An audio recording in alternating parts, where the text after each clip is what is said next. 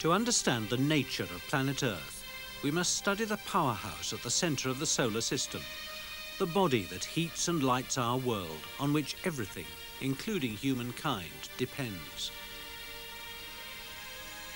The Sun.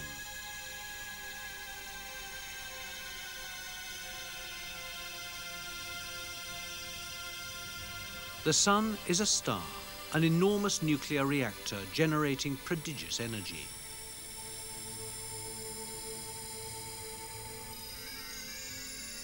Swirling magnetic fields, dark regions called sunspots, and searing eruptions of flares and prominences.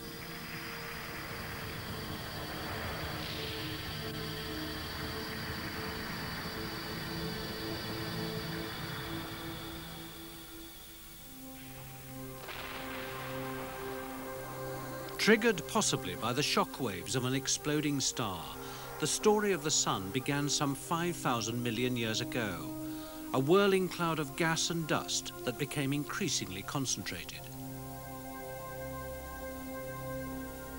Within the cloud was all the material necessary to form the Sun and the planets. As the cloud condensed, so its central gravity increased, a vast aggregation collapsing on itself. The densest material at the center became intensely hot and nuclear reactions began. An embryonic sun had formed. Meanwhile, throughout the rest of the cloud, great swirls of material were shaping the 9 planets of the solar system. Today, the Sun is middle-aged, one of the 100,000 million stars in our galaxy, the Milky Way. Compared to Earth, it's gigantic. With a diameter of nearly 1,400,000 kilometers, the Sun is over 100 times wider than Earth, 1,000,000 times the mass. Even sunspots are several times bigger. The secrets of the Sun are revealed in its light, beams that can be caught and analyzed in solar observatories. Sunlight is a rainbow of color, a spectrum. Break it down and dark lines appear, fingerprints of the elements which make up the Sun. And they give us other clues to temperature, speed of rotation, magnetic activity. Here, the red fingerprint of hydrogen. This time-lapse, which filters only red light, reveals a Sun composed 3/4 of hydrogen, 1/4 of helium, and rotating in 27 days. Surface temperature, 6,000 degrees Celsius.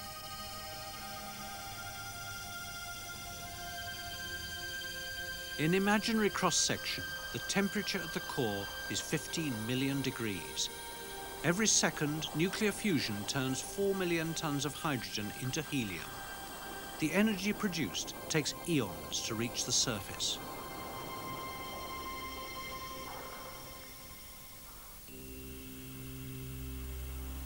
A total eclipse is another aid to solar study.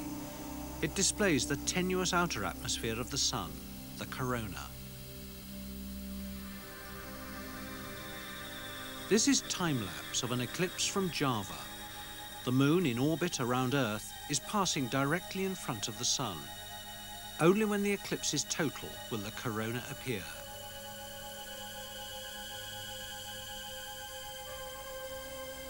As totality approaches, a strange twilight descends.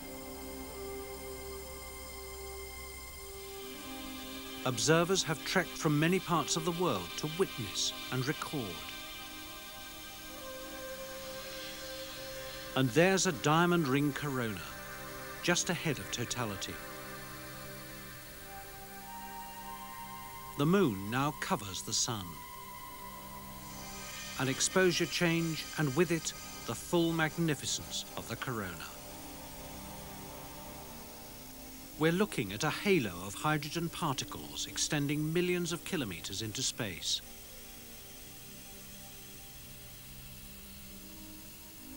Totality was to last 5 minutes, 7 seconds. Precious moments, for the corona is so sparse that it's glimpsed only when the glare of the sun is obscured.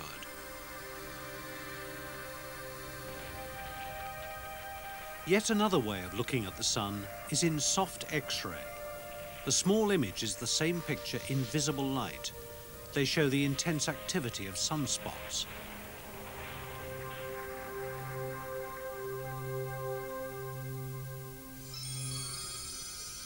Sunspots are probably caused by powerful magnetic force lines. They're tangled and distorted by the sun's rotation and by its churning surface, the yellow photosphere. In close-up, the dark areas are sunspots. The bright regions, thousands of heat bubbles, each measuring 800 kilometers. This sunspot appears dark because it's 2,000 degrees cooler than the surrounding photosphere. The center is called the umbra, its edge the penumbra.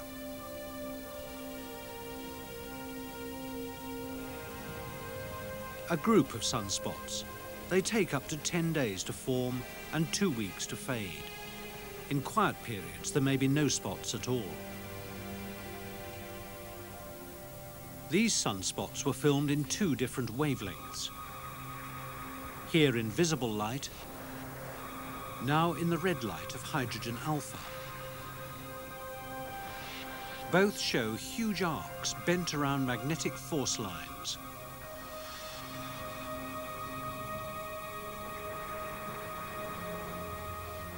The whale's fin is a prominence, the silhouette of a gigantic billow of gas.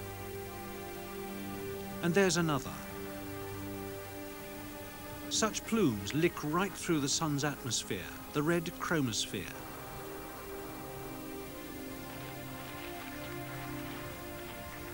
This one in black is set against the bubbling photosphere, the sea of firestorms at the solar surface. Prominences can extend 1,000,000 kilometers. This one suspended in a magnetic arc.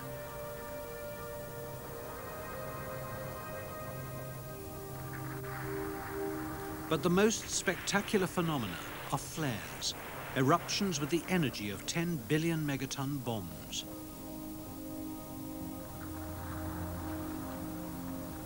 Bottom left, shock waves radiate from an exploding flare. Remember, the sun is a gaseous mass. Flares eject stupendous quantities of material at millions of kilometers per hour, energized particles hurtling outwards as part of the solar wind. On Earth, they can disrupt telecommunications, but largely they're deflected by Earth's magnetosphere, except at the poles. There they create auroral rings as the particles are drawn earthwards.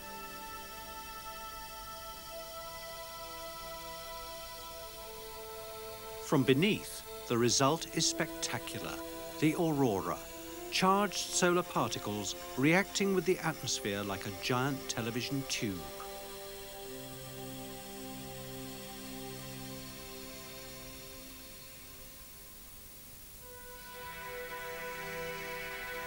From the interstellar cloud that formed the solar system came not just the sun, but the 9 planets. As the heat of the sun increased, so lighter elements were driven outwards. They'd form gas giants like Jupiter and Saturn. Heavier material nearer the sun condensed into the inner planets, including Earth itself.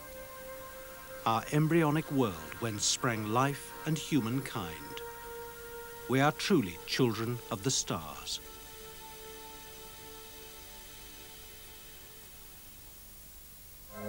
Next time in Encyclopedia Galactica, we visit the 2 small planets nearest the sun, the dry, cracked and cratered Mercury, and Venus, a searing hell with temperatures to melt lead. Book your seats for a virtual reality flight across their surface. Also, we look back at our own planet, the Earth, from outer space, with satellite pictures showing seasonal changes and visual evidence of the hole in the ozone layer over the South Pole.